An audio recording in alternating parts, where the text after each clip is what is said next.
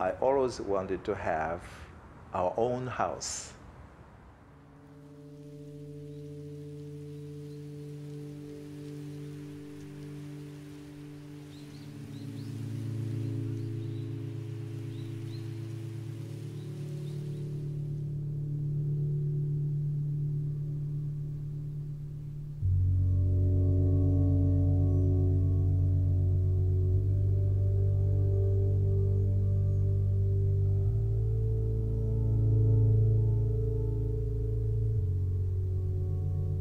When I met John, he was the first foreigner I ever met in my life. He was working for the Associated Press. He was a foreign correspondent.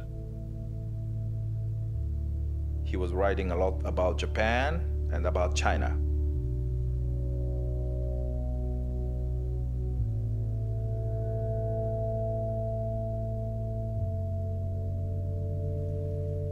One day, we heard that old farmhouse was about to be destroyed. When we got there, it's like being sent by a time machine back to 18th century. John and I fell in love with the farmhouse at the first sight. Japanese farmhouses are dark. Gradually, you can start seeing. I've never seen cross beams like that. Wow, very spacious and very high ceiling. Oh, this is great, I thought. It's just the instinct. Aroma of this house was beautiful. Smell of the earth, smell of the wood, smell of the smoke a little bit. I felt life, very healthy life, being led in that space. I think we should get this farmhouse and transport it to somewhere, and we can build our own home.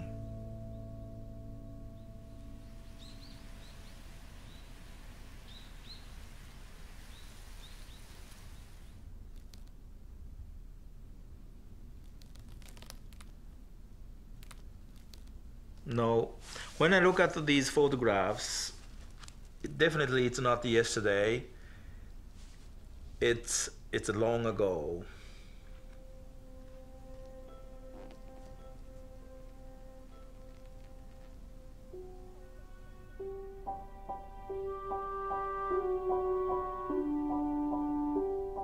In the beginning, I said, let's talk for 2 days Japanese and 2 days English.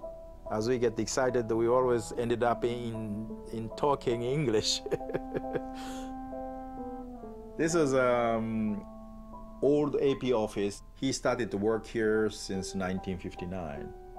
And he had a little mustache, and he always enjoyed good cigar. He didn't know much about the countryside of Japan. So I took him to Gifu, where my family is. He became like a member of our family, and he adopted me as his son.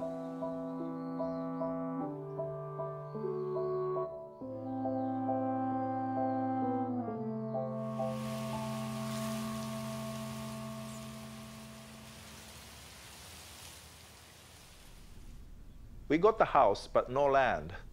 So we looked, and looked. It was either too far away for him to commute to AP office in Tokyo, or too expensive. We came up the hill, we saw this view of the ocean. Breathtaking. We must buy this property.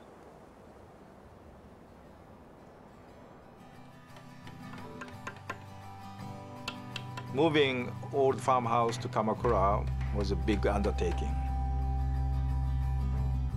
This long beam is about 50 feet long, one piece of wood. As we come to the curve, we moved, jiggled, and gradually came up here.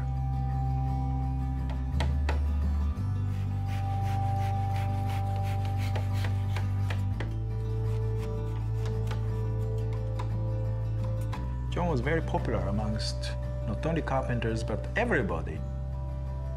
And he made people always laugh within his limited Japanese. This is a very exciting time.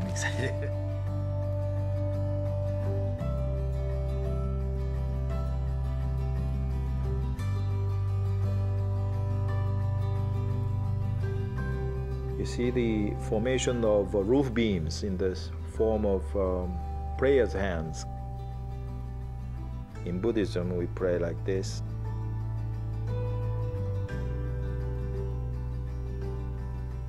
When the roof is completed, we celebrate.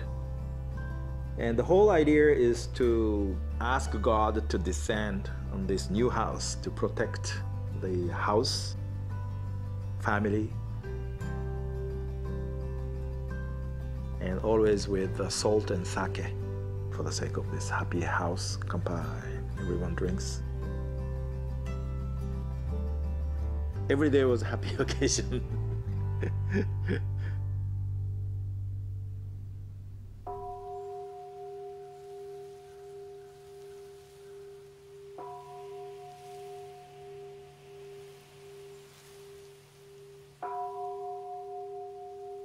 We completed the house June of 1967.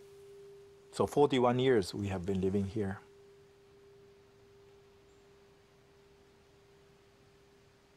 And Minka has a space which is mysterious. People come and they don't leave.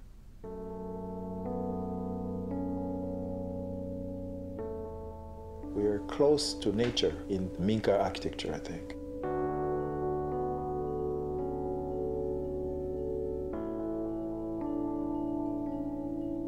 Large posts and beams, and we feel secured.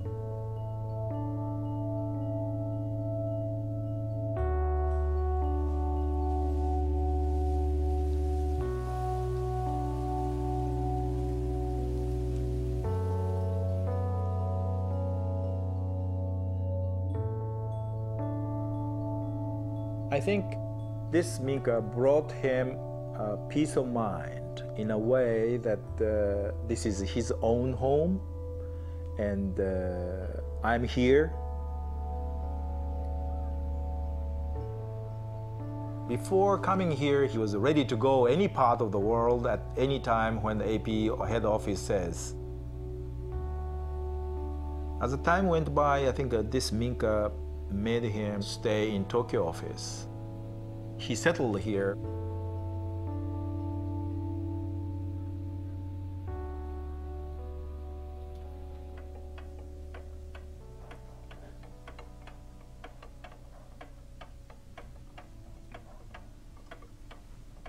Can you see?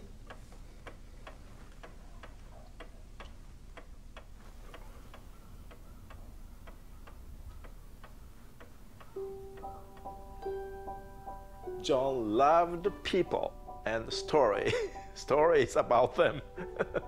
So this is the perfect place for John to interview people, both private or public or whatever.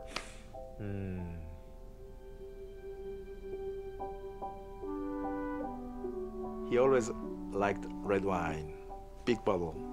We consumed sometimes many empty bottles. Gosh. 霜柱氷の針雪の桁さす胸かけて水たるきかな. It's a short poem wishing the house doesn't catch fire. Good day of June, 1734.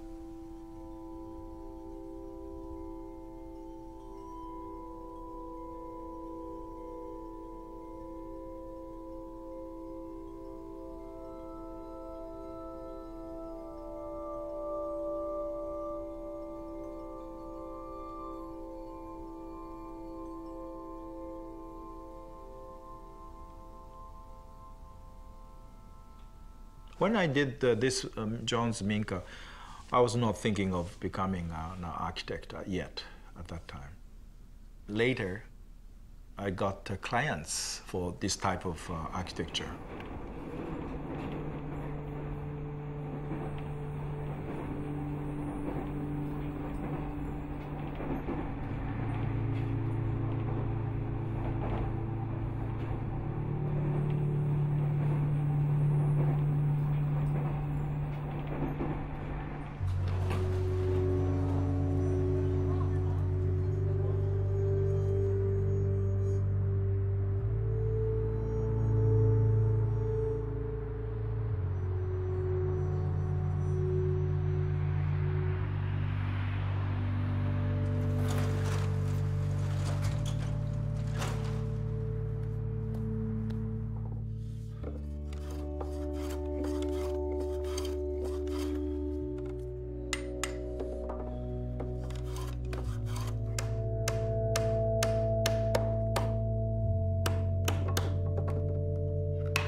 When I see really good houses, and if I fall in love with this Minka, I get this house dismantled and store it in my storage for someone who might say, I need a Minka.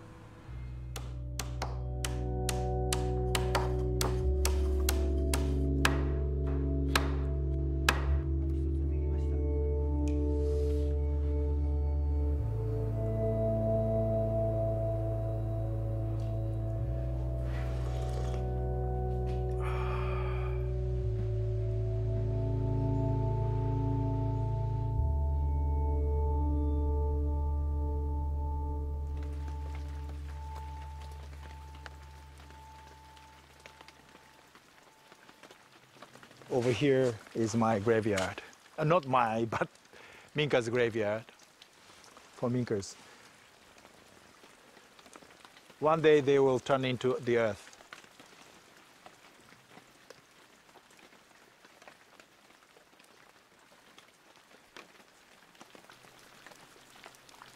The world of wood, when they are standing and when they are standing again as a house and lying here to be buried. Like many things, there's always end of life, and they have just about to finish it.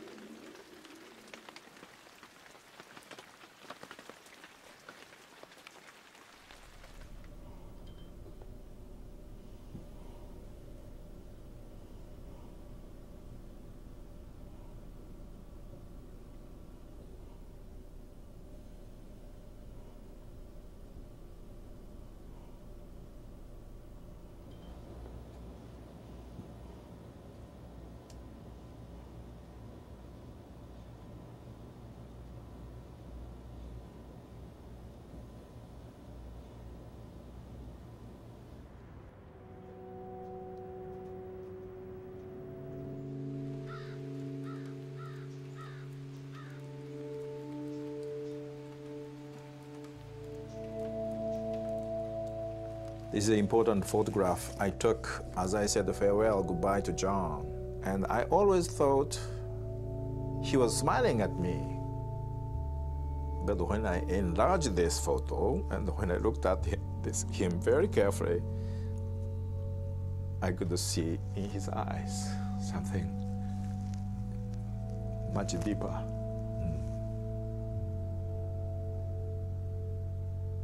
Every time I come to this room, I greet him and I say, "Ittekimasu." I'm here, back at home.